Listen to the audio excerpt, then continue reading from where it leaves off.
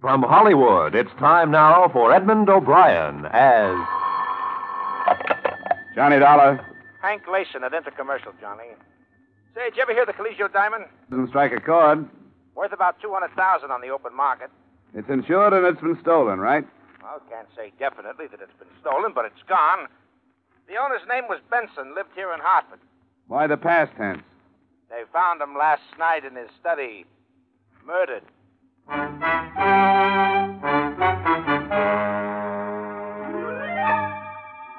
Edmund O'Brien in another transcribed adventure of the man with the action-packed expense account. America's fabulous freelance insurance investigator. Yours truly, Johnny Dollar.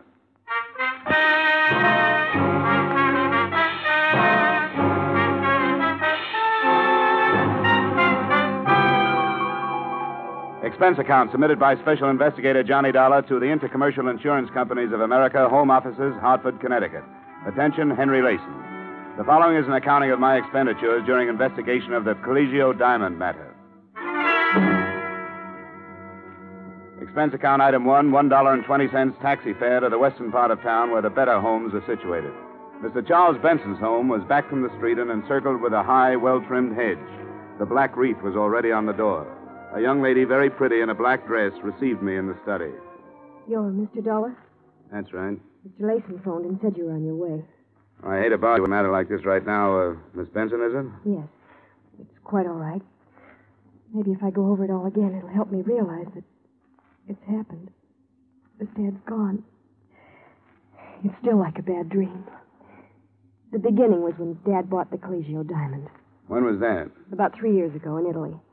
He bought it from a diamond trader who'd just come into Florence from South Africa. Your father had interest there? No, he was just a tourist. He'd heard about this diamond from a friend of his, a collector. Seems the diamond had belonged to a minor official to the Medicis, a man named Colegio. It was given to him in return for a favor. Since then, it's passed from hand to hand until Dad bought it. What did he pay for it, do you know? About $200,000. Or the Italian equivalent at that time in lira. But, Mr. Dollar, the diamond has a strange history. Now, don't tell me there's a curse on it. No, nothing like that. But I guess it amounts to the same thing. Everyone who's owned the diamond has died with it in his possession. Died violently. There's nothing particularly mysterious about that. Anything worth as much as that piece of glass is worth killing for. Say, who's living with you here now? My mother. Just the two of us. You have no idea how hard it's been for her, Mr. Dollar. She's hardly been out of her room since Dad died. Can you tell me about last night, Miss Benson? Well, I was out with Bob, I didn't say. We were out till about 3. Dad was home alone. He had a habit of reading very late. In this room, as a matter of fact. The light in the study was on when we came in. It was the only light on in the house. Bob and I went in. Dad's back was to the door. Please go on. He was slumped over in his chair facing the window. His book had dropped to the floor. The wall safe was wide open, and on the desk was the velvet-lined box the diamond was kept in. The diamond was gone. Dad had a bullet hole in his temple. I see. He kept the diamond right on these premises? Always. We warned him time after time not to. We told him to keep it in his safety deposit box at the bank, but he refused.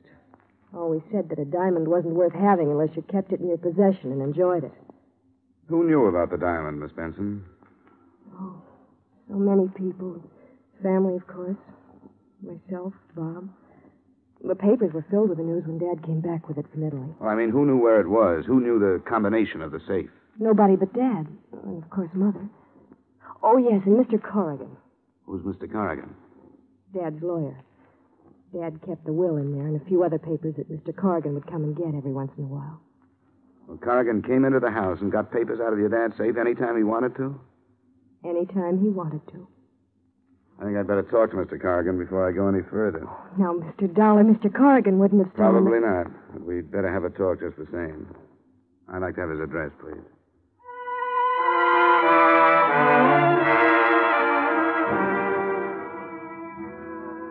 Expense account item 2, 80 cents taxi fare to Main Street where Mr. Corrigan's office was located. An elevator ride and a walk down a marble hall took me to the frosted glass door on which was printed Corrigan and Bishop, attorneys at law. I talked myself past the receptionist and the secretary and wound up refusing a cigar from Corrigan himself. You're in the insurance business? The investigation end. I understand you were Mr. Benson's lawyer. That's right. Mr. Benson had the utmost... Oh, excuse me. Yes. No, Vermont maple. Well, $45,000 is way too much. Yes, in board feet. Have them ship it from Montpelier, if that's the case. Well, have them try to get it down then. Yeah. Yes, Mr. Dollar, Mr. Benson and I were associated for about 15 years in one way or another. We went to school together. It was a terrible shock to learn of it. Oh, excuse me. Who? Oh, put him on. Harry, what's with Chicago? No, same thing. No, she's in Arizona. Arthritis. Well, a little better. You know how it is. Yeah, we'll do that. And my love to Annie. Okay, you bet, Harry. Yeah, you bet. Sure. Bye. Now, you're here about the diamond or about the life insurance policy? The diamond. Well, the diamond is a very rare item. Whoever got into the safe knew the combination. I understand there weren't many who knew the combination. Well, that's true. Mr. and Mrs. Benson and myself were the only ones. I suppose I'm the prime suspect. But, of course, these safe crackers, they use a stethoscope these days. You probably know more about that than I do. Oh, excuse me. Who? Oh, yes, put him on. Yes, Jays. Oh, it is? Oh, swell. Yeah, it's a shame, isn't it? Yeah, very young man. 45. Oh, yes. Terribly upset. Well, yes, she's due here at about, any minute now. We're going to make the arrangements. Oh, I wouldn't let her go near the place, no. Well, I certainly tell her. Yeah, you bet. Yeah, you bet. You bet. Yeah, bye. Well, exactly what did you want to know, Mr. Dollar? Anything that would help us locate the diamond. Well, have you talked to the police? No, I thought I'd amble around among the persons involved first. Well, as I say, you probably know more about that than I do. I wish there was something I could say, but the last time I saw George Benson was about 2 weeks ago. You think this was an outside job? Well, that's my opinion, but it's sheer speculation. Excuse me. Oh, she is? Well, send her in, please. I hope you won't mind, Mr. Dollar. That's Mrs. Benson. I'm taking you down to the dressmaker's. Oh, I see. Why don't you go out that door? Fine. Oh, thanks, Mr. Corrigan. It's quite all right. Anything else I can do, you'll let me know. You bet. I didn't leave. I stood in the little outer room and sneaked a listen through the door. There was some reason why Mr. Corrigan had rushed me out one door while Mrs. Benson came in another one. I heard some things that made the whole case of the Colegio diamond a lot more interesting. I pushed the door open a crack. Darling. Oh, Dad. You look lovely in black. I'm going out of my mind. All those people calling, having to act unhappy. Well, this is your opportunity to be a real actress. I'm awful at tears. You're beautiful. Please, Stan, what if somebody should see us? Well, let them see us. What do I care? We're as free as birds. There's a little place down in Bermuda, a resort. I got a folder the other day. Beautiful place to have. You won't believe how beautiful. And as soon as it's proper... What about Kitty? Well, I told her before I left that I wanted a divorce. I told her, and she knows it. That's why she went to Arizona. To get away, to think things over. I didn't want to hurt her, but I wanted her to know. Darling, I can't believe it. It's too good to be true. But we've got to be careful. Very careful. Well, let's go or we'll be late. Darling, I love you.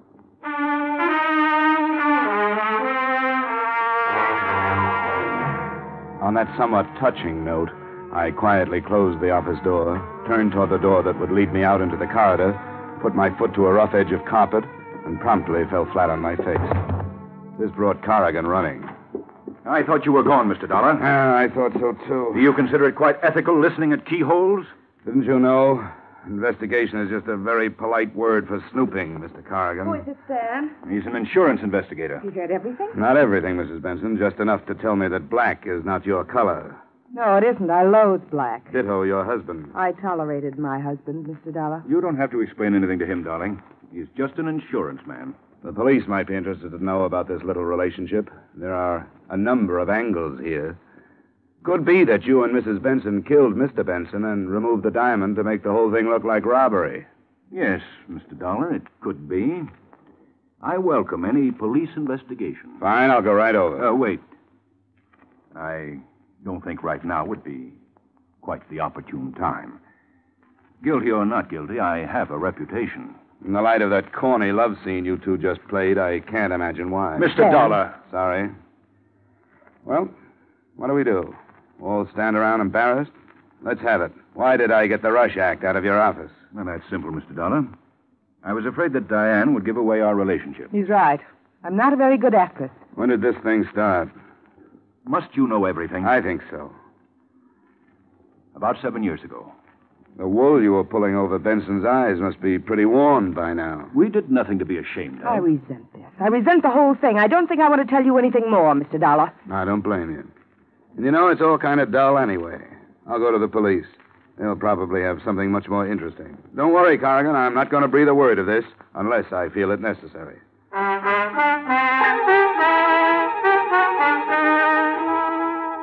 But I never made it to police headquarters.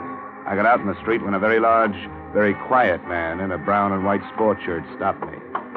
Mr. Dollar, Yes? you like some information? About what? The fifth, the tropical. I never play the ponies. These ponies you play. Hop in. Thanks. No. Oh, come on. Hop in. Is that dangerous, that steel thing in your pocket? How very discerning of you to recognize the outline. Inside. Right. Okay, Bunny. Relax, Dollar. Where are we going? You're going to sleep.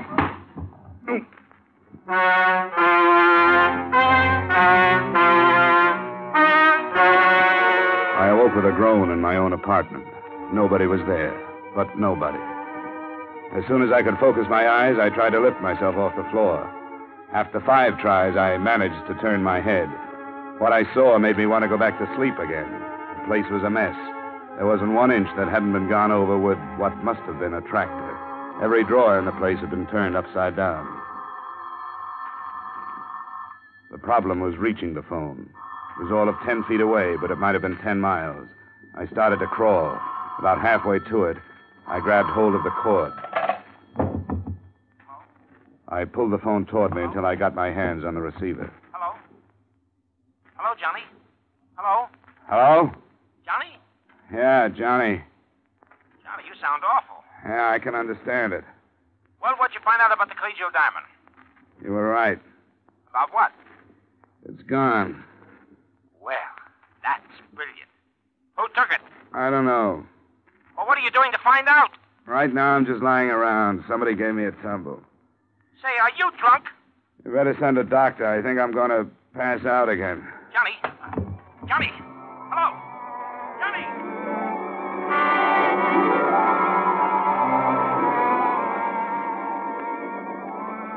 Johnny, I can't talk to you now. I'm not on the phone. I'm here. Huh? Oh. You look funny with 4 heads. Well, I might as well put this phone up. Oh, come on. Stop that nonsense. Now, look, I hate to bother you with business, but what happened to you? I'll tell it all to the police. You think I want the police in on this? Well, why keep them out? Publicity for the company. I want the public to think Intercommercial is able to take care of itself. Now, come on, what happened? Somebody asked me for a ride. Asked me if I wanted a ride. Then they gave it to me. Well, it looks like they were looking for something. Did you have something they might have been looking for? If I had something they were looking for, I wouldn't know it. But they must have thought I had something they were... Look, I'm going round and round already. Ask me no questions. Have you got any idea what it might be they were looking for? Maybe the diamond. Yeah, say, maybe the diamond. See, that's right, that could be. Now go away. Well, we'll take you off the case and put someone else on, so you can have a nice rest. Oh, no, you don't. Well, I thought that would pep you up. Yeah, money always does. Now get out of here and let me fasten my head back on. Do you want something? Yeah. Get me an aspirin. Hello? Mr. Dollar? Yeah? This is Betty. Betty Benson. Oh, yeah, sure. How are you? Mr. Dollar, the police have just been here. What happened? They found the gun that killed Dad. Oh, good. Where was it? In my purse.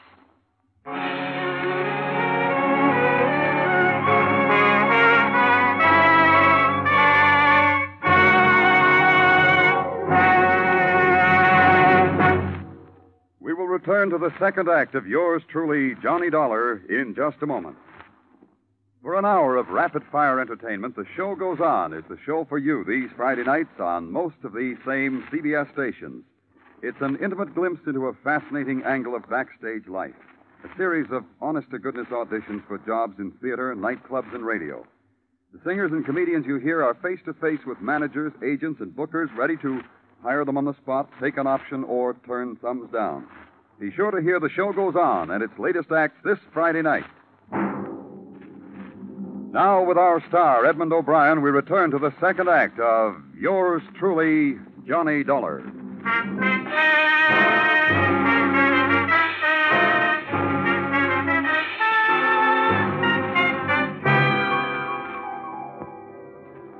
Expense account item 3, taxi fare again. $1.30 to the Hartford City Jail, where an old buddy of mine by the name of Lieutenant Parnell was quizzing Miss Benson with the nastiest bunch of leading questions I've ever heard. Now, why did you kill your father, Miss Benson?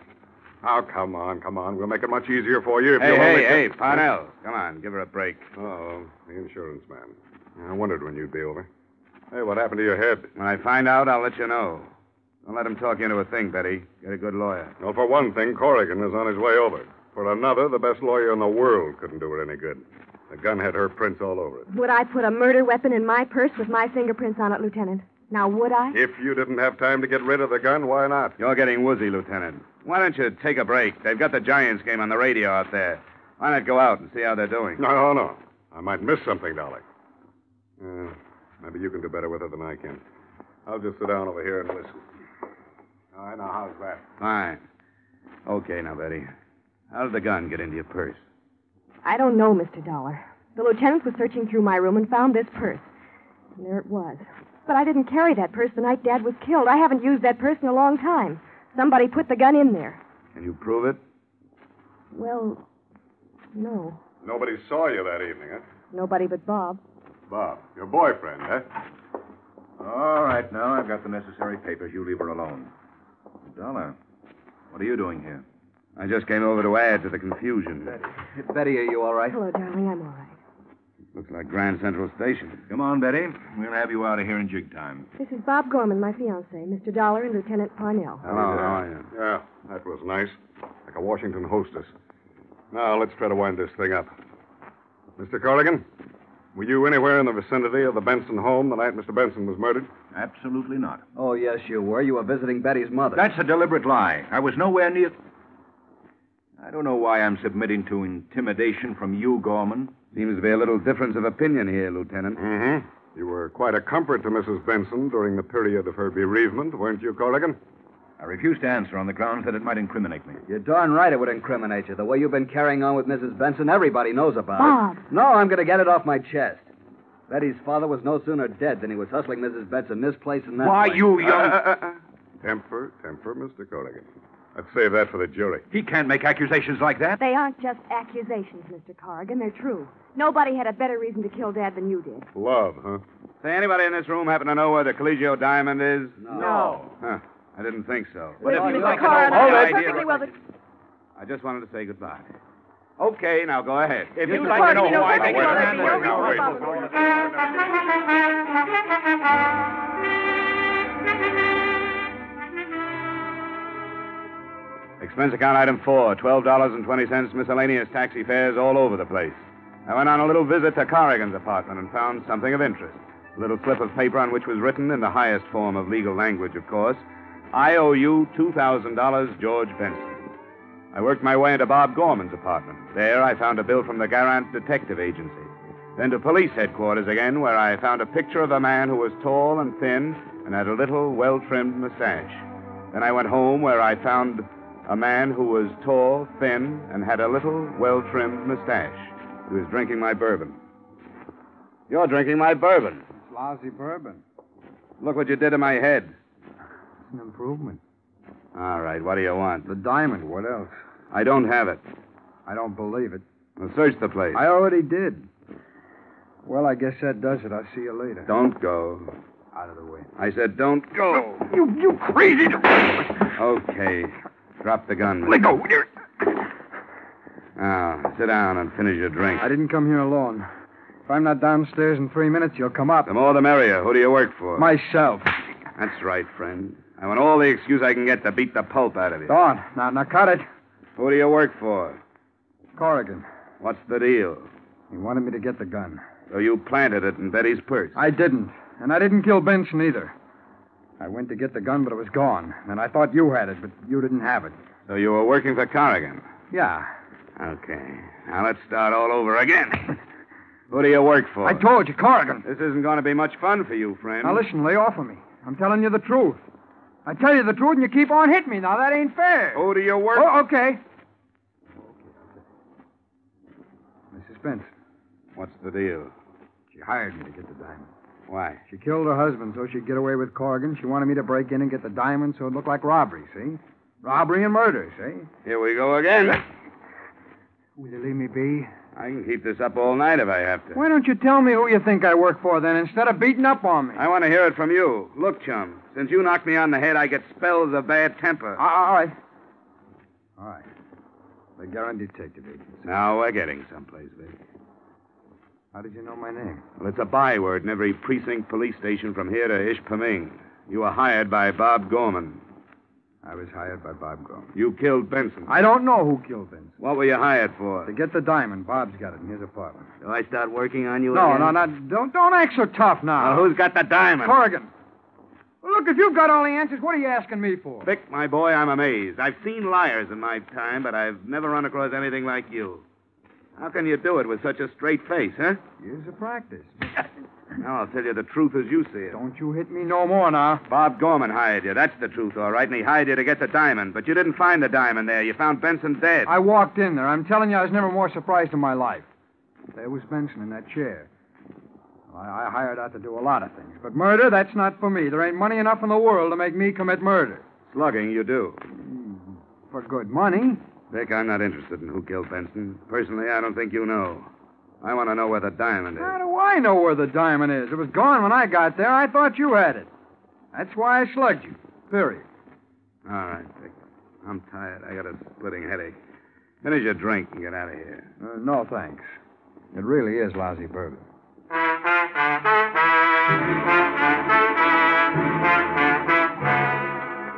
Things were as dark as ever. Vic was no help. I knew Bob hired him, but that was all I knew. The next stop seemed to me to be Bob himself.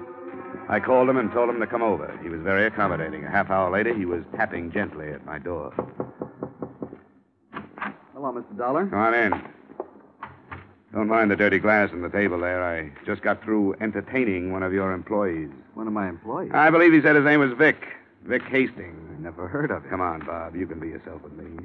Vic talked to me like a brother. I never heard of him. You may not be conscious of it, Bob, but you're in plenty of trouble. The police are looking for the diamond, and they're sure whoever has the diamond killed Mr. Benson. I'm just an insurance investigator. I have nothing to do with the police department. All right, Mr. Dollar. I did hire Vic Hastings. I sent him after the diamond. You thought I had it? Yes. When he found out you didn't, he came back and threatened me. He wanted money. I didn't have any, but I told him I'd give him a cut when I got it. Is this a regular business of yours, stealing diamonds? Look, Mr. Dollar, I didn't kill Mr. Benson. I didn't ask you that. I asked you about the diamond. I heard about the diamond when Mr. Benson bought it. I had to have it. I wasn't going to sell it, not then. I just wanted it. I crashed a party at the Benson house about 4 or 5 months ago. I met Betty, and I started to date her. That's as good a way as any. Oh, you've got it wrong, Mr. Dollar. Sure, I wanted to get at the diamond. That's why I started taking Betty out. But things are different. I love her. We want to get married. Very sweet. Only you didn't hire Vic to get the diamond 4 or 5 months ago, Gorman. So get that pleading look out of your eyes. You don't do a thing to me. You're not going to the police. Put it down, Gorman. Stay where you are. Don't try to follow me or I'll blow your head off. So long, Dollar.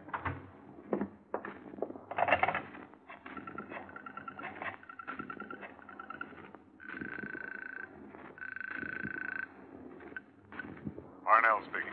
This is Dollar, Lieutenant. Better send out a code 1 on Bob Gorman. What's he wanted for? Well, you can call it suspicion of murder.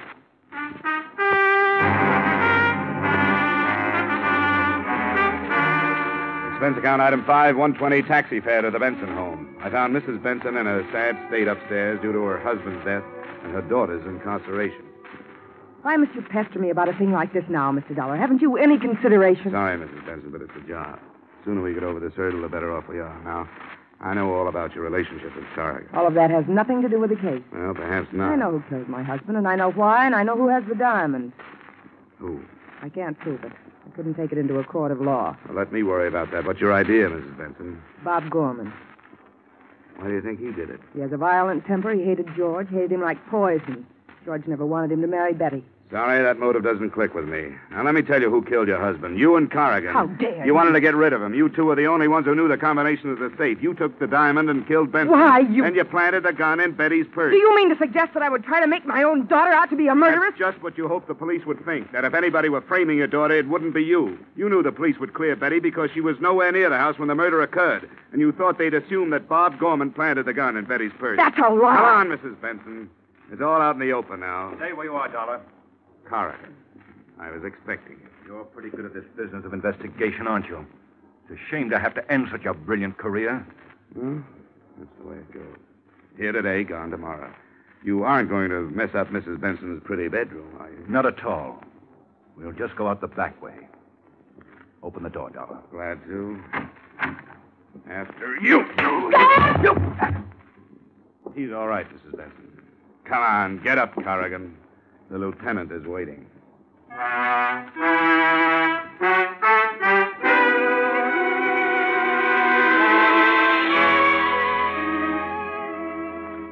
In case you should ask, how did you know, Mr. Dollar, that Corrigan and Mrs. Benson killed George Benson? The answer? I took a big guess. I told them my guess, and with the authority of an Illinois judge, they swallowed it and they confessed. To wind it all up, I might add the following. They got Bob Gorman. He's being sent up along with Vic Hastings. His police record makes Vic's look like a bad report card, which means Betty is going to have to look for a new boyfriend. The insurance company has saved a good deal of money. Everybody bad goes to the penitentiary. Everybody good stays free, which proves that bluff is better than logic. This time, anyway. Expense account item 6, doctor bill and miscellany for my sore head amounting to $25. Expense account total, $65.34. And that's pretty cheap. Yours truly, Johnny Dollar.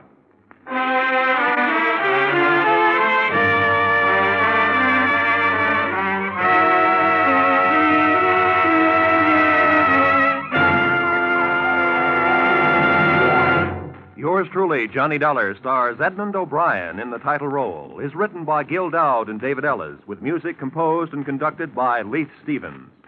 Edmund O'Brien can soon be seen in the Columbia Pictures production 711 Ocean Drive. Featured in our cast this evening were Wally Mayer, Jane Webb, Bill Johnstone, Virginia Gregg, Stacey Harris, Bill Boucher, and Harry Bartell. Yours truly, Johnny Dollar, is produced and directed by Jaime Del Valle.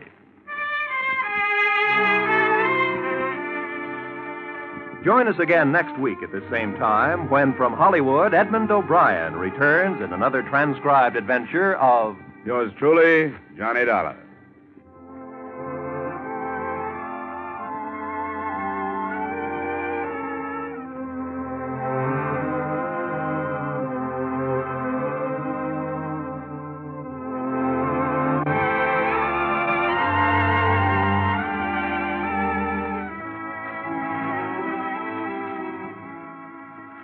Crime goes down for the count on Friday night with two of CBS's top thrillers, Broadway is My Beat and Up for Parole, heard over most of the same CBS stations. The Gay White Way is the scene for many an exciting criminal chase with Danny Clover on Broadway is My Beat. In the actual files of parole boards across America come the stories of men and women who are up for parole. For a thrill and a chill, Broadway is My Beat and Up for Parole fill the bill.